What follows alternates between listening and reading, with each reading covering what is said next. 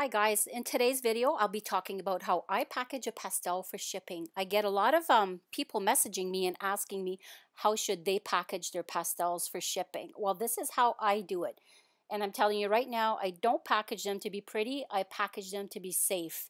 Here in Canada, we can't ship glass and insure glass, so I always ship my pastels unframed. And so for this reason, I make sure that I also package them very securely. So I get some display board in a dollar store. I get foam board from a dollar store as well. I have glassine. I have fragile stickers. I have washi tape, but you can use masking tape or painter's tape also. And I have packing tape as well as scissors. And I also usually put a thank you card and business cards and sometimes other little goodies into the package. I've already cut up my foam board according to the size of my painting, and now I will cut my display board. And I forgot to mention, you'll also need a ruler, pencil, as well as a box cutter. And I cut this on my basement floor because it's cement and I just don't want to damage a good table. So I get down on the floor to do this stuff, and I make sure I measure everything properly. And I also make sure that my display board piece is cut larger than what my painting will be. I want to make sure I have enough room all around that I could properly fold the cardboard over so that the painting will be well protected. And then I cut off one side of the cardboard so that I can have the opposite side having a little lip that I can fold over it after. And disclaimer, when you're using the cardboard cutter or the box cutter, please be very careful and don't cut yourself.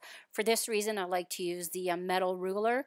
That way it's sturdy and just a little bit safer. And once that's cut up, I take my pastel.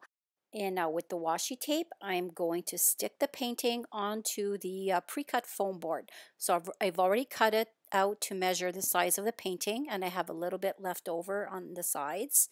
And with the washi tape, I just want to make sure I gently secure it. I'm very careful not to touch the pastel. I put the tape on the lip that I leave when I paint the pastel. I always leave a lip all around, and this helps me with the packaging. If I didn't leave that lip, I'd have a hard time taping down my pastel to this board. So this is why I like to leave a lip all around my work when I create it. And now for the sides, I just take smaller pieces of washi tape, and I leave a little lip on the washi tape as well. That way the client can just grab that little lip and gently pull it off. And I always advise my clients to leave the painting onto this board until they're ready to bring it to the framers. Now I take my glassine sheet and very gently I make sure it covers the whole painting. And then I take some more washi tape and I'm going to secure that on top. And I'm going to tape down that piece of glassine sheet right over top of the whole painting. And again, very carefully, I don't want anything moving. I'm going to take another piece of washi tape and I'm going to stick it in the back because I don't want the other piece of tape coming off. I just want to make sure everything is really secure and that once everything is packaged, nothing will be moving. It's the movement that could damage the pastel, and as long as you've got everything nice and snug as a bug in there, it's not going to move and it's not going to get damaged. Now I take another piece and gently flip it over and tape it down very tightly. Again, I have a lip here, and now the client can lift up the glassine sheet, have a look at their painting, and then place back the glassine sheet down until they're ready to bring it to the framers.